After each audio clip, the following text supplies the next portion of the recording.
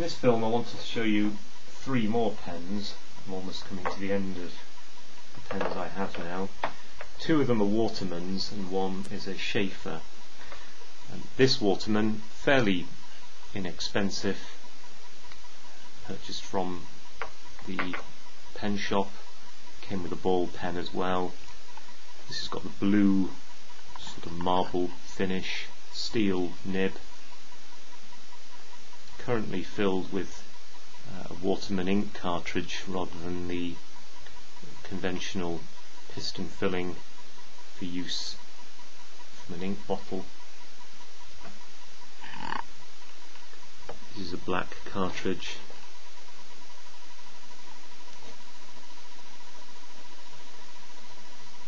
Ink flow is quite good.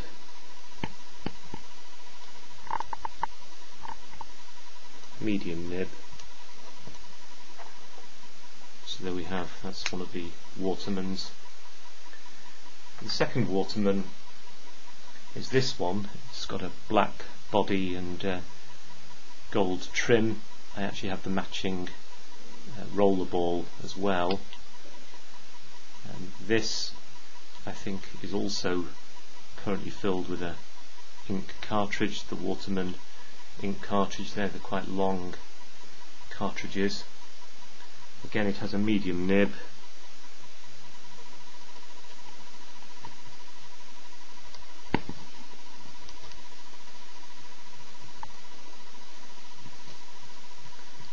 Writes very well, but sometimes when it's not used enough, which is sometimes the problem with the number of pens I have, it does dry up and it's not as good to write with. Snap-on cap.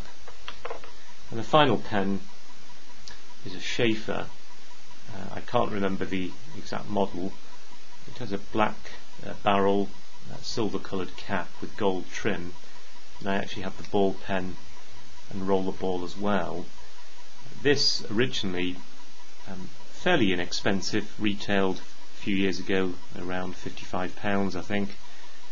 It came with a medium nib which was very scratchy, and I got a replacement for the entire nib unit from a place by mail order, and the whole unit like that was replaced for about £22 I think, and I decided to have a broad nib. It's currently filled with a Sheaffer cartridge in turquoise. Just screw that back up, and for a broad this does write very well. It's got a good ink flow.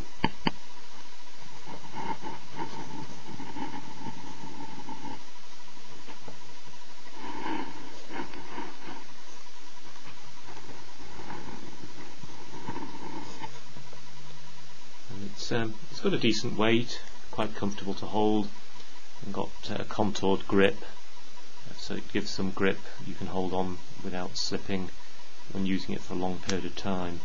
So there we are, that's a Sheaffer pen currently filled with a cartridge.